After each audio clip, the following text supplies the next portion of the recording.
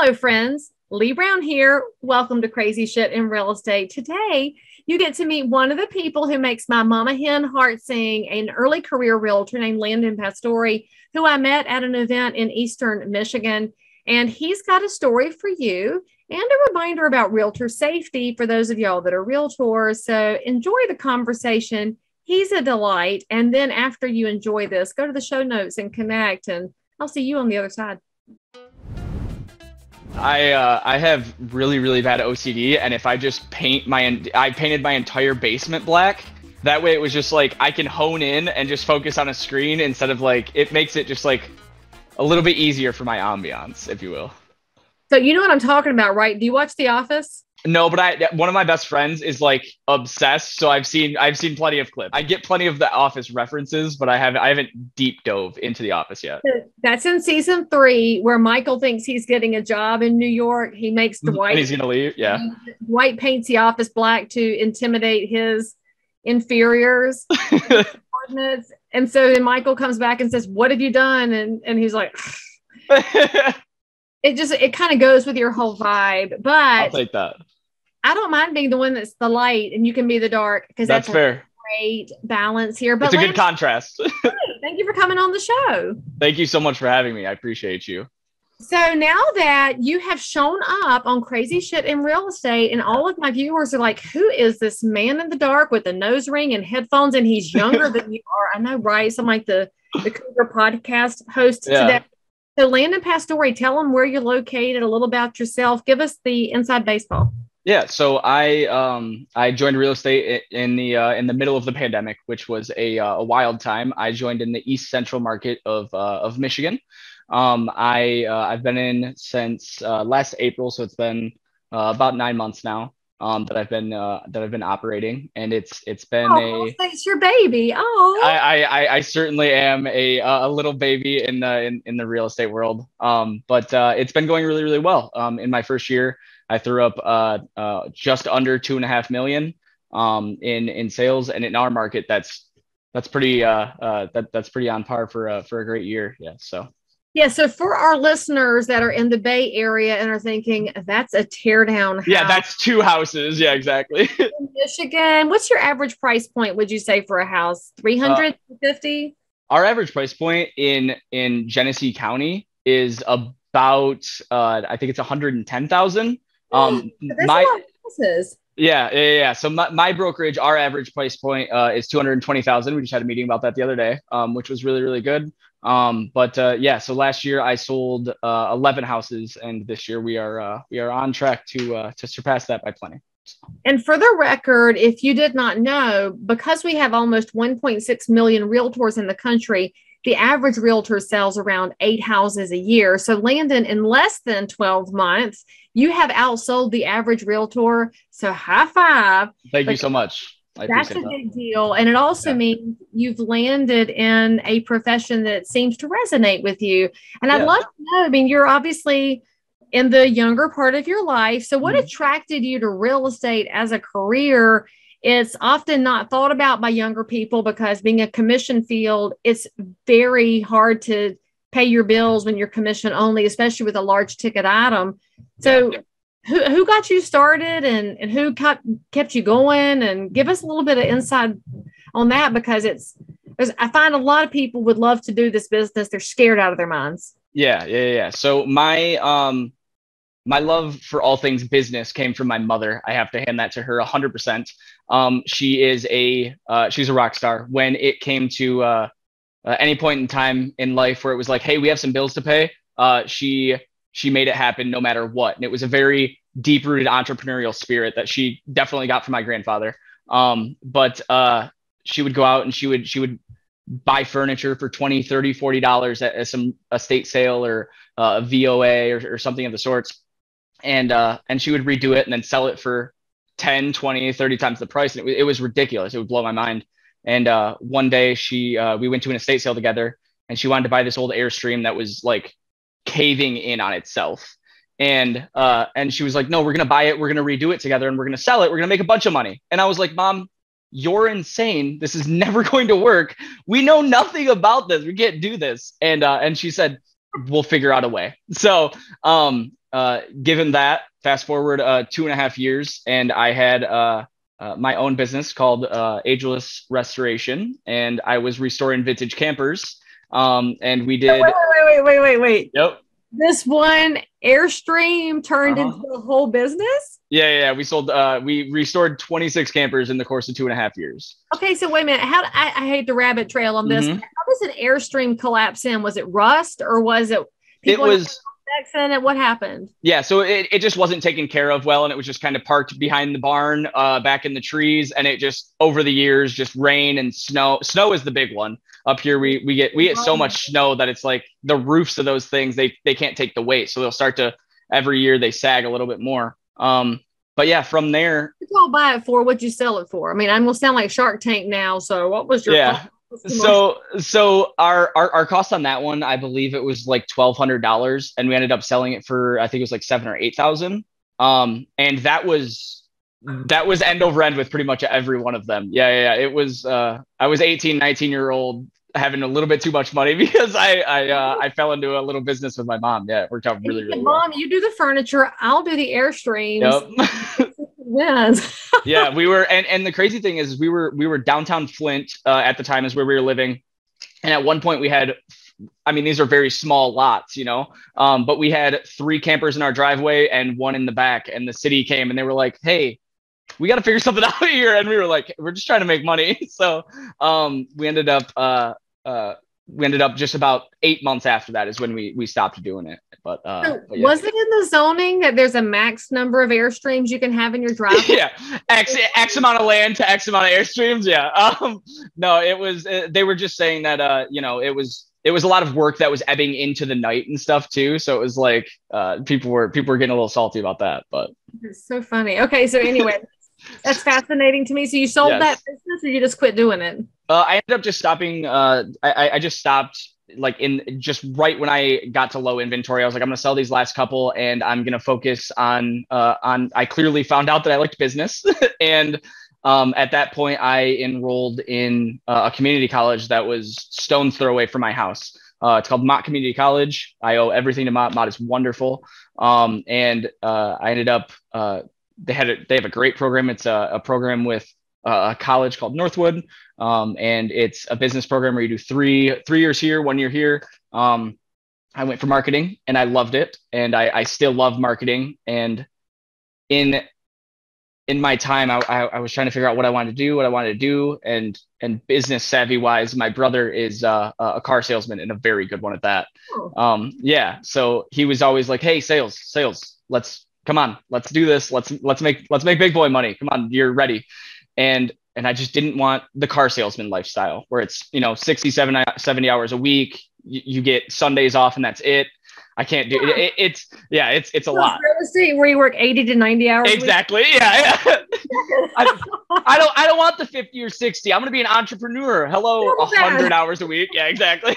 But yeah, so with that, I did actually go there and work for a little while, but the cubicle lifestyle was not for me. I just couldn't do it. And this just works well with my personality because I love talking to people. I was in hospitalities for a very long time too. I served for a long time, which to me is like the number one thing for sales. I feel like everybody should do 100%. That before. And I think most realtors do that at some point in their life, and you learn to manage the general public. Yeah, it's just really easy to be able to bounce back from 1, rejections, 2, from just like everyday conversation. Like you can work a conversation just in a way better manner when you've talked to a couple thousand tables in the course of a year or 2. But yeah, so from there I decided that I had to figure something out that was kind of a combination of office and business lifestyle, but also enough where I could hang out with people and talk to people. And one day in the middle of the pandemic, me and my wife were sitting at the table trying to figure things out, and she works for herself too, so it's kind of like we were like, hey, we got to figure a thing out here. And she said, why don't you just do real estate? You've talked about it before, just do it. And so that night, she went to bed because she had some things she had to do the next day. And I stayed up until probably 4 or 5 in the morning. I enrolled in that real estate class that we all know so well and just started blasting through it until early hours in the morning. And that was that.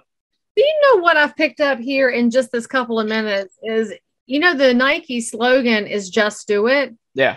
So often we look at that slogan and we think it's telling us that we need to tell ourselves to just do it.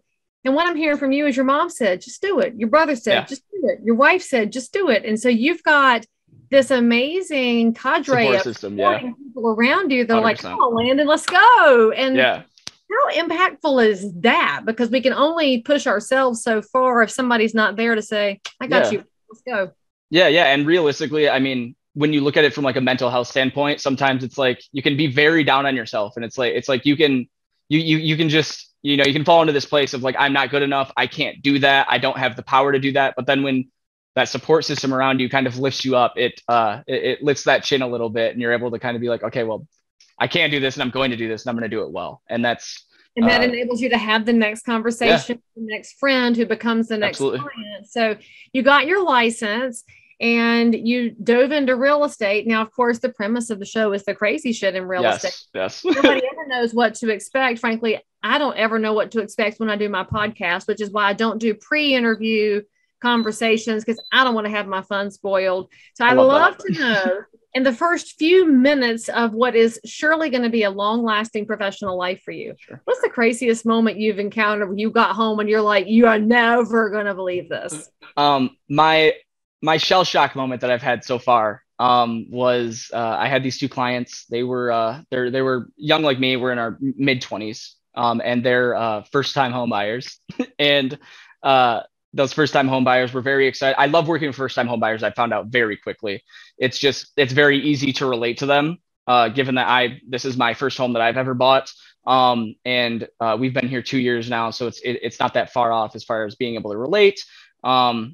And it's super fun to be able to see them just say, hey, I've had this dog for 2 years and they've never enjoyed a yard. And then being able to, that's the one that like one time really like kind of broke my heart. They had two dogs and they were like, yeah, they have a yard now. And they sent me pictures and videos and these dogs are just so excited. But I digress. First time home buyers, that's what your generation says, right? All the feels. Yes, indeed.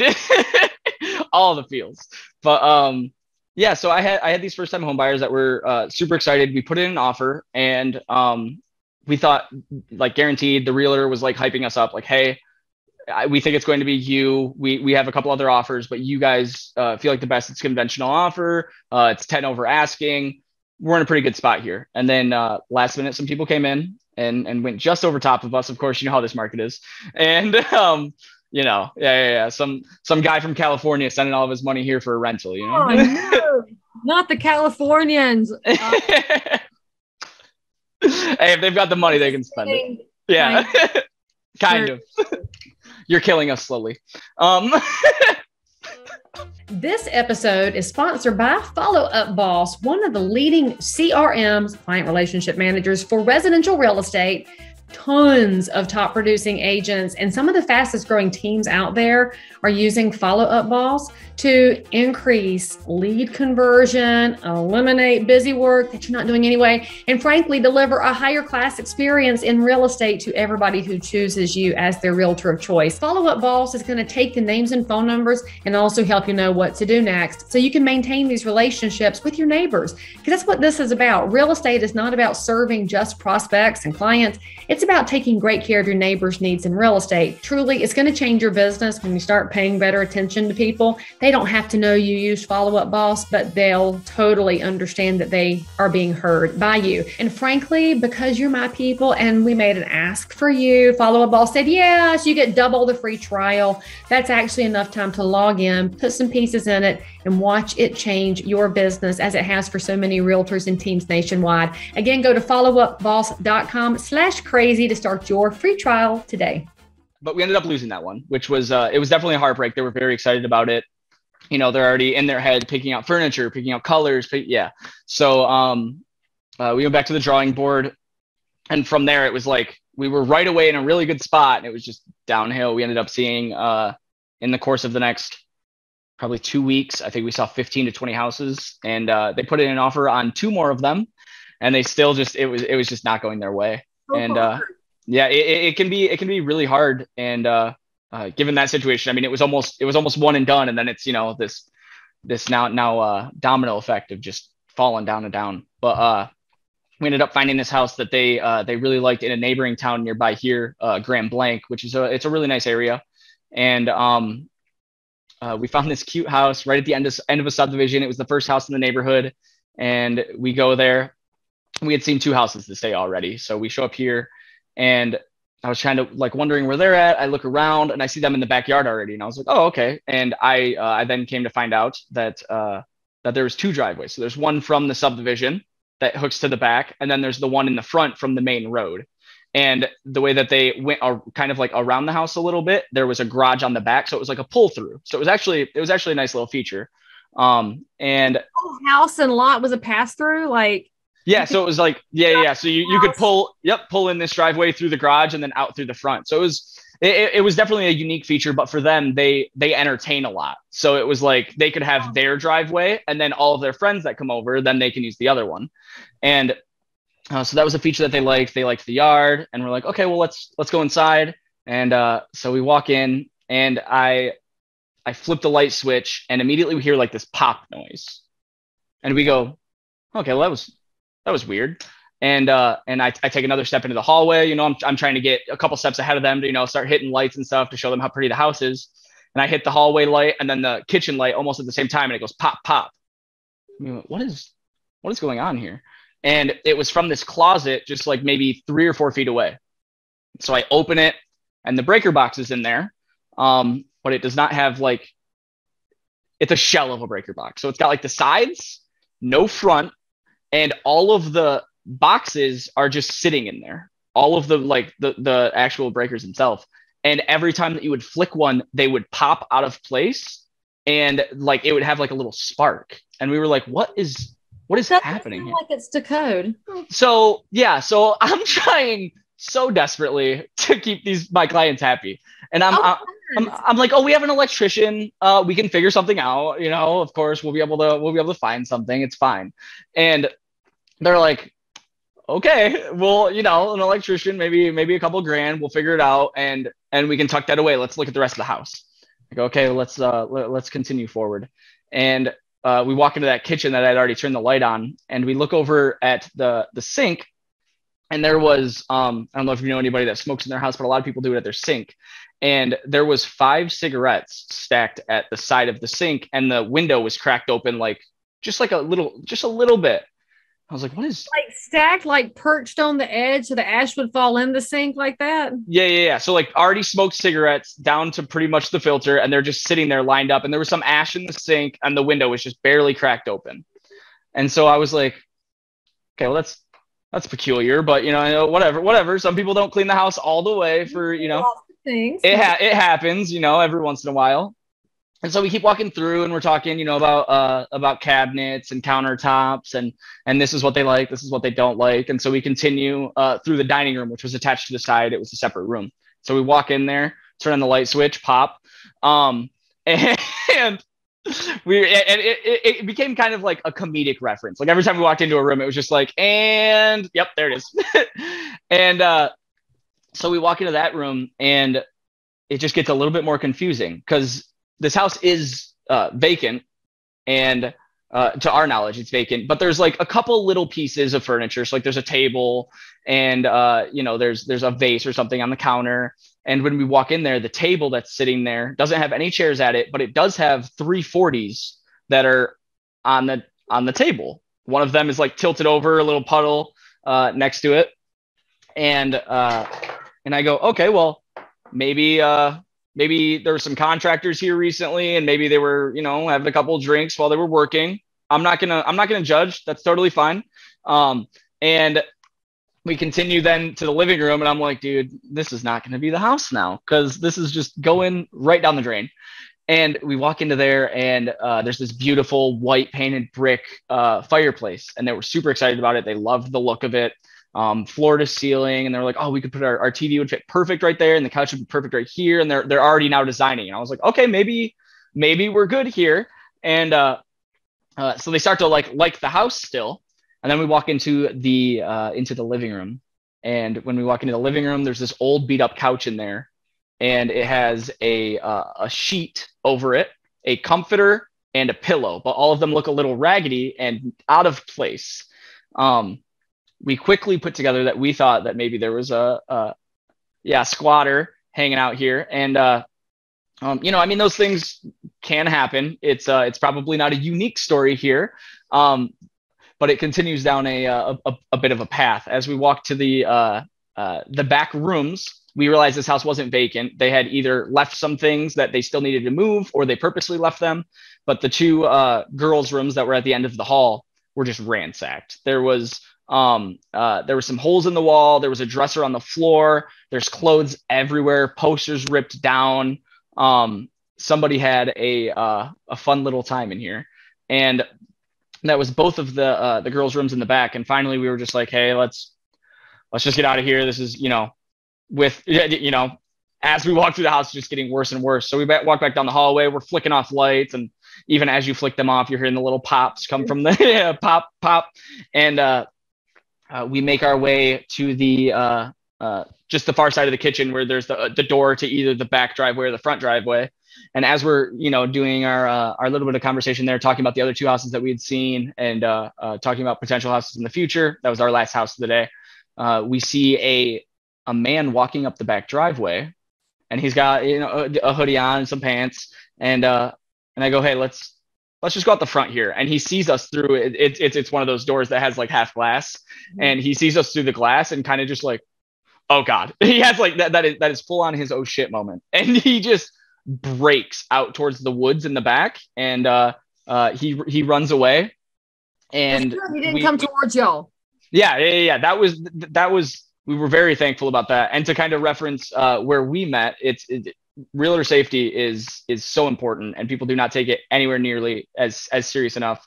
You spoke about this when you were in Frankenmuth talking at the Women's Council of Realtors, and people definitely need to, be a little bit more cautious, because situations like that arise. Even ourselves, we should have been more cautious in that situation. As soon as we seen, what was potentially happening, we should have left. But yeah, as far as realtor safety, it needs to be top of mind. But we were able to then, get out to our cars, and we made way for the rest of the day. But that was my story of how, a small electrical error turned into potentially having to, deal with a squatter. After we left, I had messaged the agent, and I said, hey, there's something going on here. And I messaged her through Showing Time, the app that we use to do all of our showings. And then I also emailed her, and I never got anything back. Seriously, like not even a thank you for letting me Nothing. know. Own agents, it's not a single thing. So I'm guessing your people didn't buy the house. They turned that one down. Yeah, actually. It happens, right? So people can talk their way through so much, but then they hit that breaking point of that this is not meant to be. And sometimes it's completely controllable situations like this, where you got to change the locks, you got to clean the stuff out, and it might have been okay if they hadn't spotted the dude, but yeah, it could have definitely been a fine situation. But I mean, once we saw the guy, it was kind of just like, yeah, all right. And obviously now we know he was a squatter because he booked it. He was like out of here. Yeah, he was to the woods. But those first time home buyers did buy their first home, and their dogs have a beautiful yard just up the road from that house. So. And they probably like the house they bought even better. They do. They love that house. Yeah. Yep. And that's the wildest thing about real estate. And you'll find this for the rest of your career. The right house always works itself out. It finds you. Yeah. The wrong house will throw up roadblocks. And it's kind of like, do you read Stephen King at all? Have you read 11/22/63? I haven't read any Stephen King yet, because I know everything kind of has like this interconnected thing, and I want to be able to kind of just, I don't want to do the thing where I'm like, oh, one book here, one book there. I want to kind of just like jump into Stephen King, if that makes sense. Well, see, but this one is different. It's like a super psychological one, 11/22/63. And I bring it up because in the premise of the book is this guy finds a rabbit hole back in time, and he decides to stop the assassination of JFK, thinking it fixes the world. But in the book, you find out history doesn't want to be changed. And so roadblocks come up. And so whenever I look at a house situation like you're describing with your buyers, roadblocks crop up because that wasn't their house. Precisely. And they had to go somewhere else. But let's talk about realtor safety for a second, because I find our clients don't understand the risk of walking into somebody's home. We we as realtors don't think about it, and then we seldom explain it to the public. Like we talk about it amongst ourselves sometimes, but it's a responsibility of us to tell our clients, hey, we're going in a vacant house today. So watch your six. I've got your six. And here's how we're going to operate. And if we see something sketch, we should head for it. And I'll call somebody. 100%. So has that experience changed how you set up walking into a house with your buyers to have them think differently when they walk in? Do you leave more sooner? Do you leave sooner now if you spot something that feels off? One of the biggest things that was kind of like a weird turning point for me was when we hit winter. It gets dark here so early in the winter. I mean, you're looking at sunset at like 5:15 at like our early nights, and that was one of those things where I was like, hey, you know, I really don't want to be going meeting new clients and stuff like that out in the middle of the night, because that's a big safety thing. But then additionally, you know, anytime anything kind of just like hits you the wrong way, I've been very quick to be like, hey, let's take a step back, let's take a look at things, and let's maybe move on to the next one a little bit quicker than we thought. It's definitely front of mind rather than back of mind now. Oh, I like that, because intuition does matter, and we, all of us as humans, should listen when we have that little gut feeling so that we can stay safe. But as realtors, we want to make sure we're keeping our clients as safe as we can, knowing that we're in an inherently dangerous business that HGTV makes it look easy, and it's not easy. It's this beautiful, pretty thing. Yeah. And sometimes it's like, hey, we have to worry about people's safety. You know, things do happen, and things have happened. So that's kind of the reference point there. So.